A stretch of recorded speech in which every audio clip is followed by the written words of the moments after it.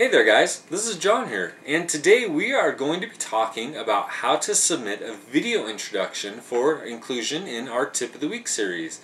Now I don't know about you, but the introductions are by far my favorite part of Tip of the Week, and I get asked quite frequently how you go about submitting these little clips to us. Well, we're going to talk about that today. It's actually really simple. There's only a few basic points to cover, so let's get started. The first thing we'll want to cover here is what to say in your clip. Now, this is actually pretty simple and self-evident. It is an introduction, so simply introduce yourself and your channel, and then proceed to introducing Tip of the Week. Now, an example of this would be something like, "Hi guys, I'm John from IntenseAngler Outdoors, and you're watching IntenseAngler's Tip of the Week. Enjoy the show." Now, the example that I just gave sounded kind of blah and really unexciting, which leads us to our second point. Try to make your introduction as unique and interesting as possible, and basically just be yourself and have fun.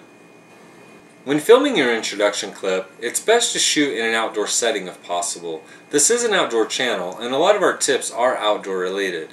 Not only that, you don't have to make a special trip to go film a Tip of the Week segment. You can be outside doing what you're already doing, what you love to do, and simply take a few seconds to film a clip while you're out there. Depending on what you decide to film yourself doing for your introduction, please try to keep the usable portion of the tip between 8 and 15 seconds long. This helps us keep the total length of the video down. One thing that helps me out a lot is if you decide to trim your video clip prior to sending it over, if you could leave 1 to 2 seconds on the beginning of the clip and the end of the clip to allow me to work with transitions and such, it would be very much appreciated. One question I do get asked quite frequently is what file formats do I prefer? Well, to be honest with you, it really doesn't matter to me. Any common file format will work. I can simply convert it in my editing software. And probably the last main point to cover here is, now that you have your introduction filmed and ready to send over, how do you get it to me? Well, that's actually quite simple. There are two main ways we've found so far that have worked the best and the simplest for you.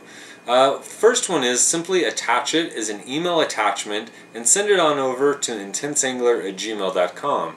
And the second most common way to get the clip over is to simply upload it as an unlisted video to YouTube and then send me the link via a PM. Now, the last main thing we need to cover here before we wrap this up is permission of use. I need permission to be able to use your video in my video. So if you decide to send your clip over as an email attachment, in the body of the email, please just write a permission of use statement stating that you give me permission to use your clip in my video. If you decide to upload your video to YouTube as an unlisted video and share it that way, please just remember in the settings to mark it under the Creative Commons license, so YouTube knows that it's okay for us to use the video in our video. Well, that's about it guys. I hope that this short video has helped answer some of your questions on how to send an introduction over for inclusion in Tip of the Week. If you have any further questions, please feel free to message me and I'll get back to you as soon as I can. Until then, I look forward to seeing what you guys come up with, and I can't wait for your introduction. Take good care, and we'll see you guys soon.